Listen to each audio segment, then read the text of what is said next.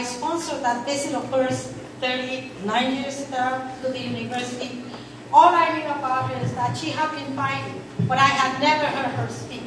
I had quite a few reservations about having her coming for me to sponsor and having her come to the university. Because in those days, both the Chicano movement and the black movement were into cultural nationalism.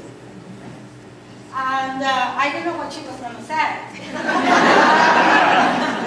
I was being criticized right and left for having an Anglo woman, maybe a breadwinner, speak to us in the middle of the revolution. And so, whereas we had actually the biggest event, the largest event the university had ever had. It was to capacity.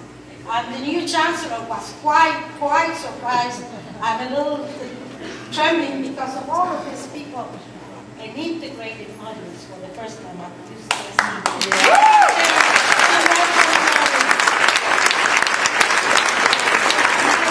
As I listened to Gloria, I started saying, you know what? I agree with what she's saying. You know, I agree with that too. So by the end of her speech, I knew that I had made a friend for life. And I have a great deal of admiration. And one last thing I want to tell you.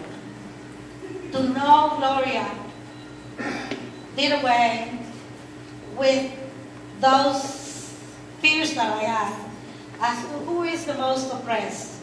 It is because of her that I learned when one is oppressed, we are all oppressed.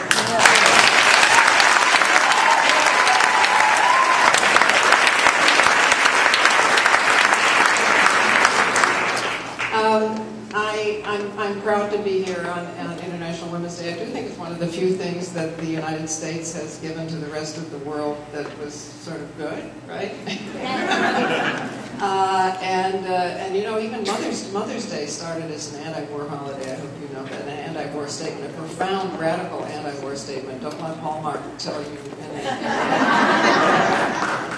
And it isn't that women are more moral or better folks or anything like that than men. It's just that we were raised without our masculinity to prove. And therefore, we have been a disproportionate number always in the peace movements around. I just was at a meeting in Moscow, where I've never been in Russia before, of women journalists from many, many different countries, all of whom have been covering conflict zones around the world. They were Iranian, they were from Israel and Palestine, they were from Italy, and you know, a wide variety of countries. And their point was that if an emphasis on conflict resolution and peacefulness was going to come to the world, it would certainly include men. As long as there's a peaceful man and a warlike woman in the world, we know that it's not about biology, right? It's not. But that culturally speaking, it was more likely to come from women. And one of the things we talked about was saying to journalism schools and to major news outlets of all sorts, why is it that we don't have peace correspondents as well as war correspondents? The whole area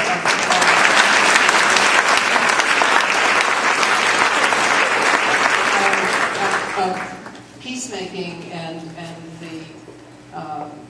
the elaborateness that is necessary to have conflict resolution, to have everyone's voices heard, to be able to listen to each other, all those kinds of governance structures which actually were perfected on this continent by the 500 native nations that were here before Europeans showed up. I mean, that was the whole point of their structures.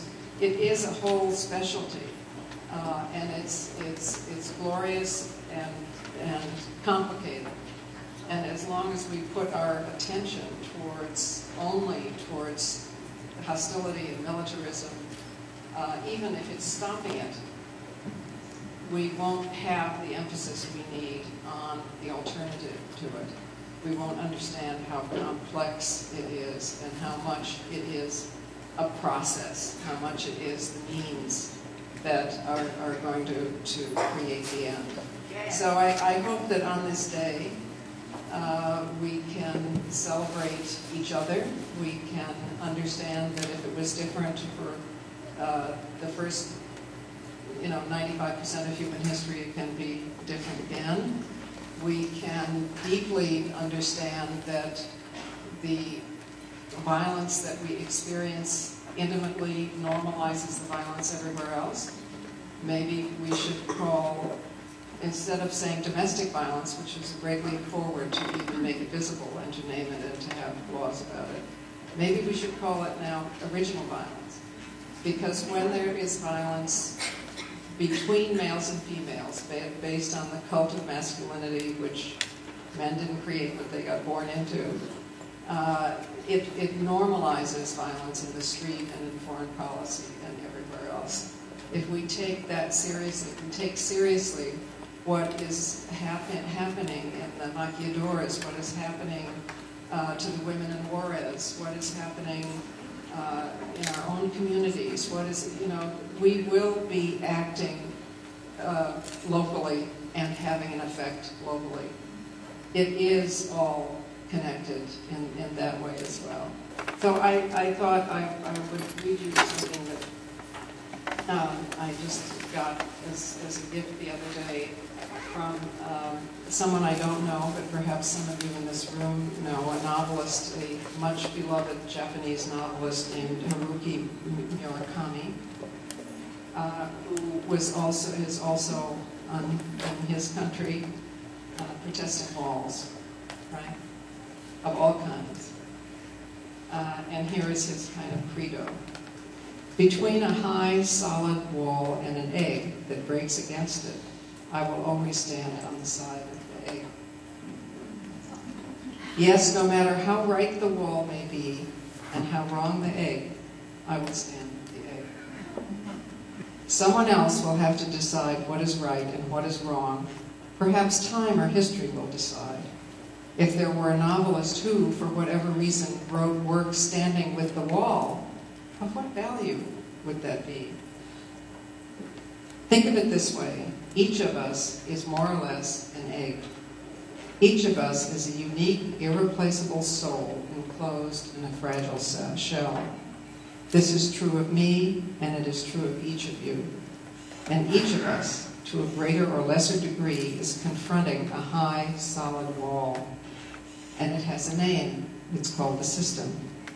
The system is supposed to protect us, but sometimes it takes on a life of its own, and then it begins to kill us and cause us to kill each other coldly, efficiently, systematically.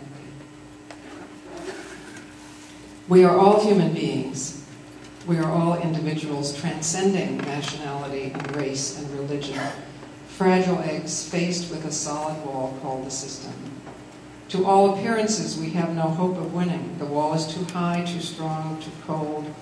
If we have any hope of victory at all, it will have to come from our believing in the utter uniqueness and irreplaceability of our own and others' souls, and from the warmth we gain by joining our souls together. Take a moment to think about this. Each of us possesses a tangible, living soul. The system has no such thing. We must not allow the system to exploit us. We must not allow the system to take on a life of its own. The system did not make us. We made the system. We are on the side of the egg.